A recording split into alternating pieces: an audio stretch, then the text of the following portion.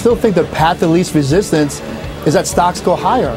I think at the end of the day, you have a lot of money managers that are experiencing performance anxiety. And I'm not referring to performance anxiety that you see on the TV ads or TV commercials, but you have the averages up 13, 14%. Many of those money managers are still behind that. And you know, to keep up with the Jones, they have to buy stocks. So I think that performance anxiety is going to help out stocks in the long run because these money managers need to add to their stock portfolio.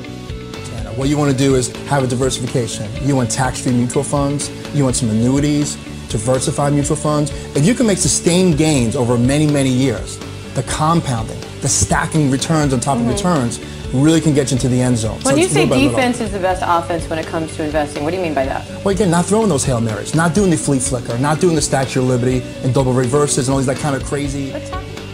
Said next week is a very busy week, of course, with economic data, but let's not discount sell in May and go away. You know, for many years, professionals spoke about sell in May and go away. But the last couple of years, it really worked. I mean, European debt woes came to fruition, and now people on Main Street. When you're in your 20s, it's a good time to take some risks too. Yeah. If you think about in companies that started like Steve Jobs and Bill Gates, they did it in their 20s. So if you can take a risk, you know, keep your day job, or create a company, do something bold, because before you have kids, that's the time to take a risk. All right. People ask me, well, gee, with 10 years from now, what will inflation look like? I said, it's hard to know, but let's look back 10 years, your history. Pull out an old cell phone bill. Yikes. I mean, like, I wish I could pay that right now. Yeah. An old cable bill. You look at it and say, gee, I can't believe I only paid that 10 years ago.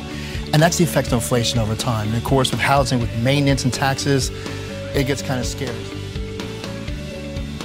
And if you put some money into like a mutual fund over time, you know, that could be hundreds of thousands of dollars. I mean, the chances of winning the lottery is 1 out of 170 million. So the odds are a little bit better. That'd probably be a good investment program, but considering 1 out of 170 million, not a good approach. The problem we think is that we spend money and therefore we're going to have a great life. There's a lot of things we can do. Some, like I said, the old saying, some of the best things in life are free, and that's so true when it comes to finances. So it's a good idea to research some of those free things that are out there in 2013. Yeah, look, your public library, you're paying for that, right? You're paying for your taxes anyway. Why not go there and enjoy it?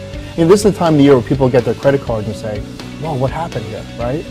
And instead of using those credit cards, maybe go to the ATM machine, take out cash, know you have a finite money to work with, so when you go on that shopping spree, you're kind of stuck with that money that you took out. So live within your budget? Live within your budget.